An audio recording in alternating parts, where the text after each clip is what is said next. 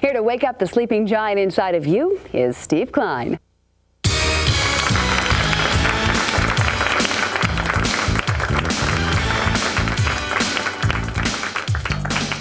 Well, thanks, Vicki. What an audience. Thanks for coming. I'm your host, Steve Klein, and today we're going to talk about leadership and motivation. What does it take to become a leader? Well, we talked a little bit about that in the last program. We'll talk a lot more about it in the next few programs. But one of the key areas of leadership is motivation. It's that drive to do something. There's a number of definitions of motivation. Motivation is an emotional commitment to a positive action. A lot of words in there, but it's focusing on having some positive action and committing to it. Secondly, it's goal-directed action. So you can be motivated to do something, but if you're not focused on where you want to go, there's no plan involved. You're not focused on the way you should be doing it. And third, it's a desire held in expectation with the belief that it will be realized. But you need to remember, you motivate individuals, you inspire groups. Now, most of you as managers have meetings with your people on a regular basis.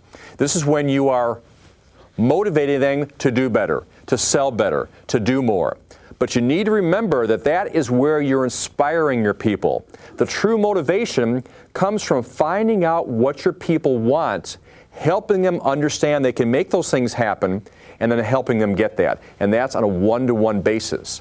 You motivate people by focusing on their goals. Now, all of you have goals for yourself and for your dealership. The one key area that we'll be talking about over the next few weeks is that you can't give someone else a goal. You can help them develop an objective, an aim, but they have to develop their own goals. Now, there are three ways to use motivation with your sales force. The first kind of motivation is called incentive motivation. Now, we've all heard of incentives before. It can be a number of different things. Incentives are based on a reward, giving you something for doing something. Let me give you an example. It might be a parking place if it's an office building where there's not a lot of close parking. It might be an extra day off. It might be a spiff of some kind. It's giving you something for doing something. Now, there are some drawbacks to incentive motivation. And those drawbacks have to do with keeping you focused on what you want to be accomplishing. Let me give you an example. Let's take a little, let's say not little, but a 10-year-old boy. Now, you tell your 10-year-old son on Saturday to clean his room. And if you've had children before, you know that 10-year-old boys generally don't keep the room as clean as it should be. But you tell your son that when you clean your room, we're going to take you to Baskin-Robbins ice cream for any kind of flavor you want. Well, the son goes and cleans his room up and says, let's go to Baskin-Robbins, and you go over there and you get him his ice cream cone. Next Saturday, do you think the room is clean or messy? Well, you're right. It's probably messy again. See, behavior hasn't changed with incentive motivation. You give things to people, but they go back to where they want to be. Now your son says, when you tell him to clean his room, do I get 2 scoops this time? So what happens with incentives is it starts getting bigger and bigger in terms of what it needs to be.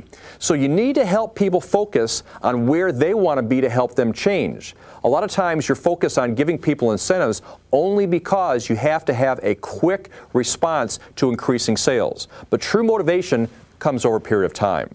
Now let's talk about the second form of motivation, and that's fear motivation.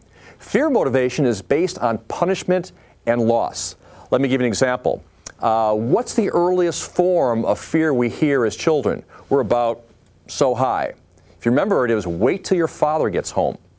Now, it wasn't so much the punishment that got you, it was that wait for the punishment. Because once you're punished, once you're spanked, once you're fired, whatever the fear is, this could be fear of losing your job, fear of failure, fear of the boss. See, once you lose what you thought you were losing, there's no fear there anymore. It's over with. And the same with incentive motivation.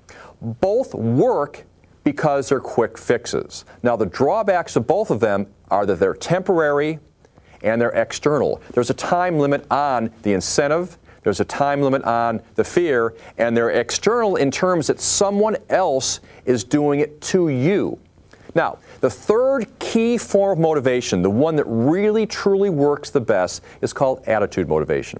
Attitude motivation is based on change. It's the way we think. The drawback to attitude motivation is that it takes a while.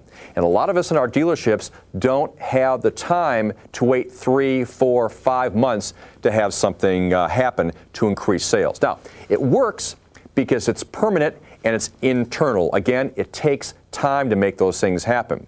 And with that, we need to take a short break and we'll come back.